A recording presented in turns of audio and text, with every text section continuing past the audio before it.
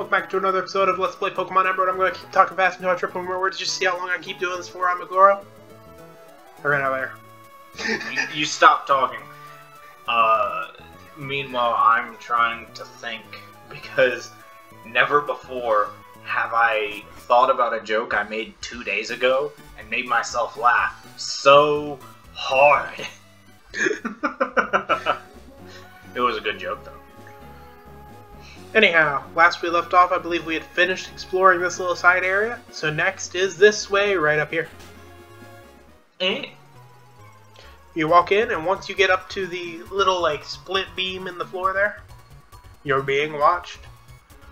And you saw the flash. I'm being watched from right here. Ah, grr, how did you know I concealed myself beneath this desk? You're sharp. Yes. Behold, for I am the greatest living mystery of a man in all of Hoenn. They call me the Trick Master. Wahahaha! Glad to meet you. You've come to challenge my trick house, haven't you? That's why you're here, isn't it? Yes, it is. Consider your challenge accepted. Enter through the scroll there and let the challenge commence. I shall be waiting in the back. Yeah, so when you walk into Trick Master's house, you'll have to find him. Then you'll talk to the scroll and go in, and you have a challenge. Most of them have some relation to the gems that you've done. If not to the HMs that you gain. Most of them, not all of them. So this one, for example, has to do with Cut, which we got from the first gym. I think Hex might have just head bashed the door. A-Cat tried to break in. She's trying to use Headbutt. Aaron was more effective at it. That Absorb hit harder than I expected, honestly. Yeah, same. Not a lot harder, but... I mean, it is 4 levels higher. Yeah, I'm switching out. And it is, the best move Oddish can learn until it evolves. Oddish has higher attack than Onix. I enjoy these facts. I went through a little bit of a thing yesterday Paralysis. where I read through a bunch of shocking Pokemon stat comparisons. The majority of Pokemon have higher attack than the giant rock snake Onix. Some of them even have higher health and attack to boot. Mm-hmm. I think the most shocking to me was the fact that, what was it, Caterpie or was it Wurmple has higher attack than Onix, and their defense or their health, base health, is different by 4. I don't remember for sure, but the one that really got me is that Perugly is faster than Latios. Yeah, the Jet Dragon. As compared to the literal Fat Cat. Yeah. The fact that Persian is faster than Rapidash. Mm-hmm. That was surprising. I guess not too surprising, but the fact that it's not supposed to be like a cheetah Pokemon, it's just a fancy cat. I don't know. It's just a soon-to-be Persian rug. Some people might not be as surprised by it. I was pretty surprised. Anyhow, moving on to the next trainer in here, we have a guy with a backwards hat. I was especially surprised since Rapidash's, entire intro in Pokemon was, the fact that it's the fastest Pokemon in Generation 1. I mean, its name... that turned out to not be true. Its name is literally a portmanteau of Rapid and Dash. Yeah. It is the, fiery unicorn whose entire livelihood is based on the fact that they race each other to see which ones are better. Rapidash, and this evolved for Speed and Run Quick. Yes. I love Speed and Run Quick. In fact, I love Speed and Run Quick even more than I like Fast Man Speed Do.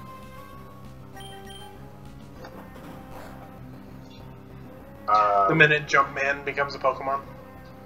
What was... There was another one that was great. Absolutely great. Absolutely.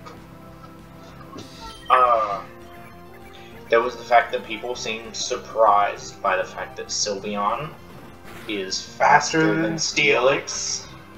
Like, how are you surprised that the fox dog, Cat rabbit thing.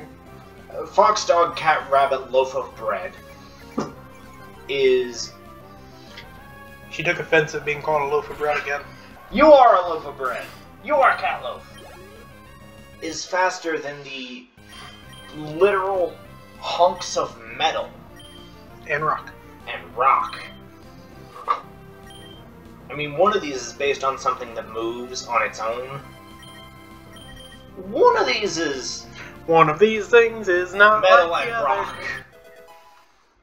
other.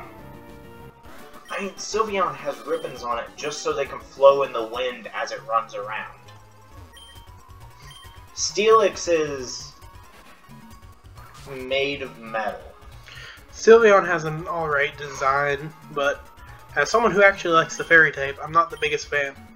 As someone whose favorite Pokemon is an evolution, I'm still not the biggest fan.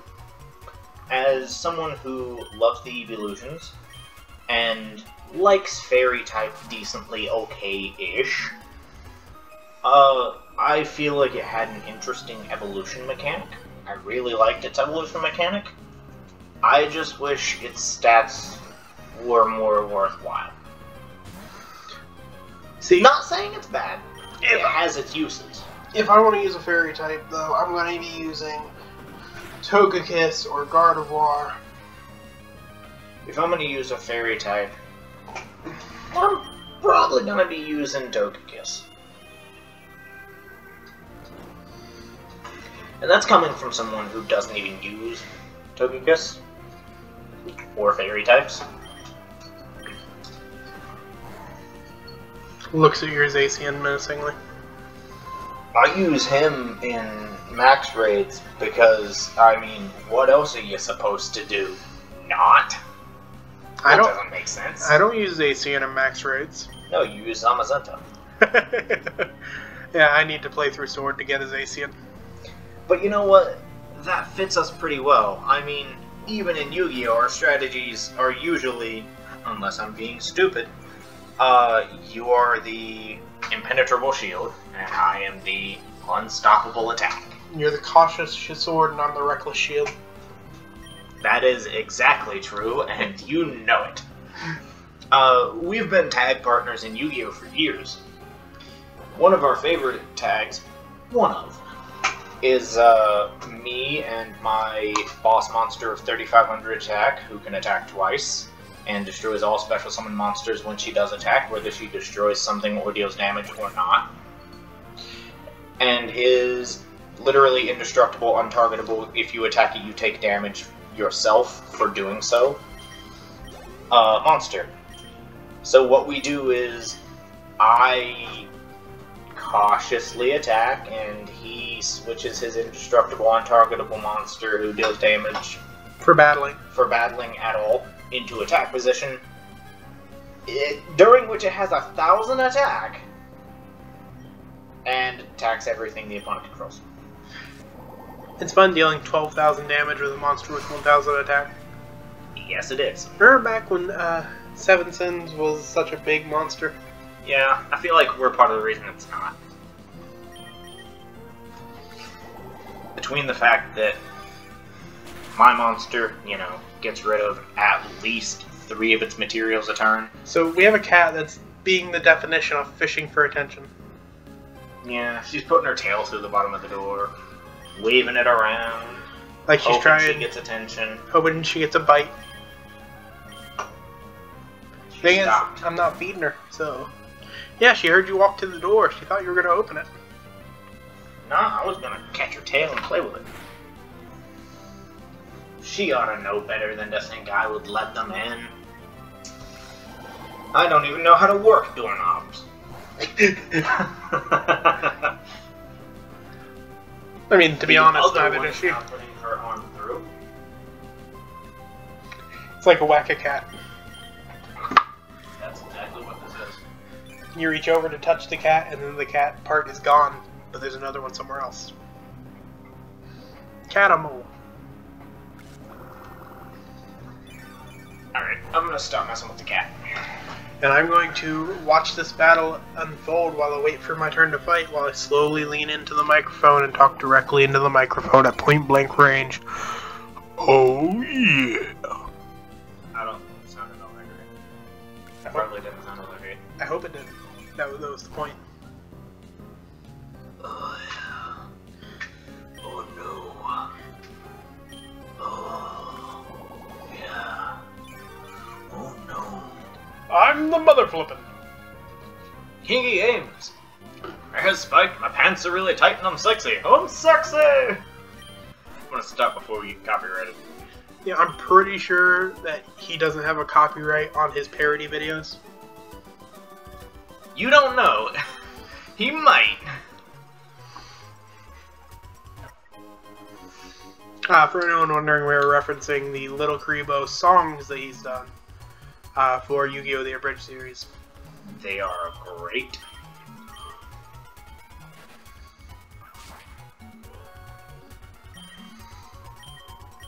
It's fun cutting down trees repeatedly. This is why I decided to become a lumberjack in real life. I'm not a lumberjack. I don't want to be one either. Cutting down trees isn't fun. I mean, you do lumber, but I don't think you would answer to Jack. You never know, though. Anyway, when you're in the Trickmasters thing, the general goal is that there is a code, which is symbolized by a typewriter, somewhere in the room. Once you find it, you can go through his door. Like so. Then once you talk to him, you made it to me. You're sharp. It took me all night to plant all those trees. You're almost my equal in greatness by 1, 2, 3, 4, 5, 6 places. Fine, you've earned this reward. Rare candy. Salmon, put it away, and scrub that smug smirk off your face. I had to stop because I was shocked that I didn't mess up that phrase. Scrub that smug smirk from your face. Smug smirk is hard to say. Anyhow, it's much too early to think you've won. I'll make new tricks to stump you, I will. You may mock me only when you're done. Come back for the next exciting installment of Dragon Ball Trickmaster. No, I'm good. I mean, the next 12 episodes are gonna be him yelling at nothing, and then his... Of course he's yelling at nothing. You just saw him get sucked into the nothing. He needs out of that nothing. Then usually, if he doesn't have a trick, he'll just be standing there whenever you come into his house. So that's how you know if there's anything to do. Hello, grandmother. You take the low road. And I'll take the rocky road. I'll take the moral high road. Alright. I have no morals. You know this. I have no morale either. Anyhow, now we're going to finally continue on towards the next town. And we'll start by beating a little kid. Savagely. Fiercely. With a bird. Not bird. Yeah, very much not a bird. I like bird. He's 3 levels higher and has Metal Claw. That's good to know. Yeah. Though, to be fair, Gary's, Gyarados. Gary's Gyarados. Gary and his best friend, Gary Dose. Not even wrong. Gary's Gyarados. I don't even know how that one happened. Gary is out. Deuces. Stop it. Give me some help. Okay, I have someone here to help you. His name's Gary. Damn it. Gary's Gyarados knows a move it shouldn't, at a level it shouldn't even be a Gyarados at. So, you know, Timmy may also be a hackster.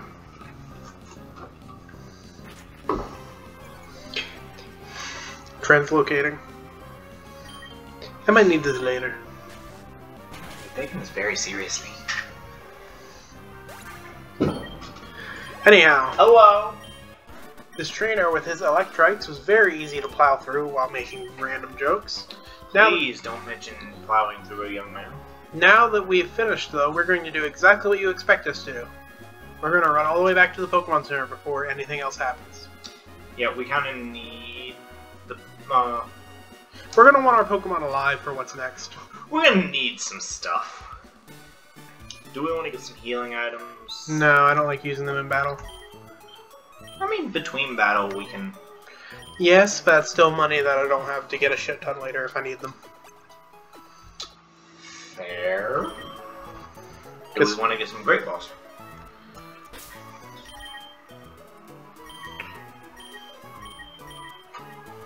Not right now. We still have 35 Pokeballs. Alright. I'm just bringing up the options. Now quick, buy 17 Master Balls with the secret store that doesn't exist.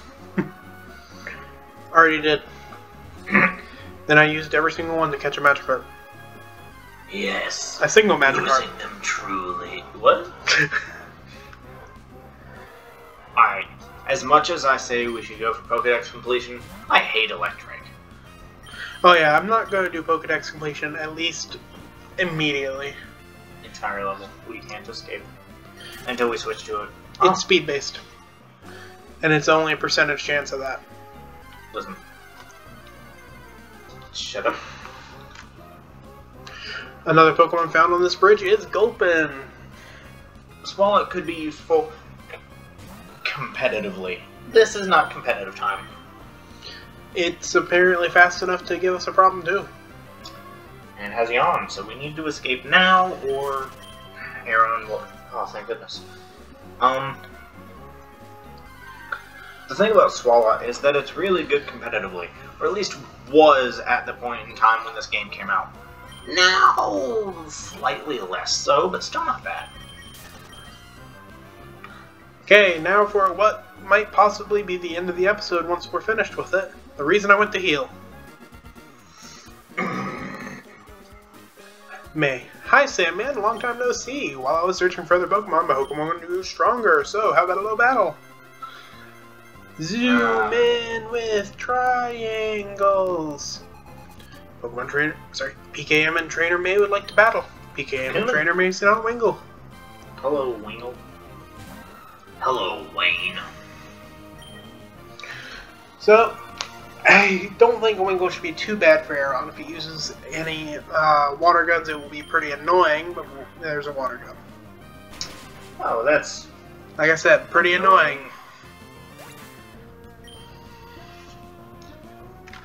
Okay, let's see, for Wingull, I think our best bet's going to be to go straight for Harvey Face. It's going to suck if we lose Harvey Face this early, though. Oh, absolutely. As you can see, though, her Wingull is level 18, just like most of our team.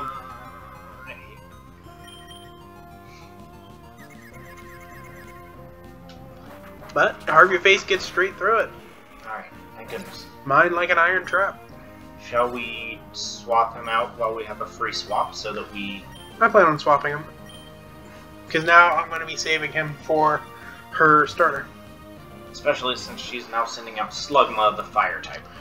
For anyone wondering why it's a good idea to have a Tailo on your team, if you pick Mudkip as your starter, or rather, if your opponent doesn't have Mudkip as their starter's going to be weak to flying. Yeah. So flying is a great type to have as long as they don't have Mudkip. Even still, it's fair to have. Yeah, it's still great, no matter what. Bubble Man will fall asleep at the end of this turn. Shouldn't matter though. No, I really shouldn't. Take out the Slugma and... Ooh. Oh, he didn't fall asleep. I guess because the opponent's Pokemon fainted first. So our switch comes first, which is nice, because now Harvey Face comes back out and isn't used. And we're on her last Pokemon. We've only lost our Aeron so far, too. Not to mention... Okay, first of all, Pursuit works better if we're switching out, but, not to mention the fact that our starter is primed and ready to go if we need him. Because while, you know, our starter would be weak, it's still something that we can use as the tank starter of this generation. That battle went a lot faster than I expected it to, frankly. Honestly, same. That was another option if it would have survived, which it probably wouldn't have. Kitetsu and his his bug type moves would also be really useful against Grovyle. I think Leech Life is the only bug move it has, though. Is it? I think so. Regardless, bug type moves, super effective against grass. Good idea. Issue, though, is that before Gen 5, bug type was essentially useless in that the moves it got weren't good. Yeah. Yep, Leech Life is it. Flash would still be able to lower accuracy. I'm trying to make Kitetsu useful as something other than HMs. Yeah, but I'm still not sure if I'm going to keep Kitetsu on the team or not, since we have 5 Pokemon now, and we both still have one that we want We each. do need to make sure that Kitetsu doesn't evolve here. Why do you say that? We need to evolve Kitetsu near Rustboro. Why do you say that? Because I'm pretty sure the only place we can get Shedinja is near Rustboro. It's anytime a Nincada evolves. Oh, I thought it was a specific location. Alright, never mind. Nope. It's as long as you have the open spot and stuff. Alright, we're good. Accuracy down. It doesn't affect Bulbaman? I love that Bulbaman, having evolved into Marshtomp, is a ground type and thus immune to electric on the bridge full of Electrike. Yeah. A duo raring for a double battle beside that hidden item. We'll deal with them after getting to the next town. We'll come back for them. Yep. And we'll get the hidden item when we do. Not so hidden item. We can do this separately as single battles, though, because if you talk to one, it won't trigger a battle with the other. True. Or we can do it as a double. For speed's sake, I think I'm going to do it as a double. Fair.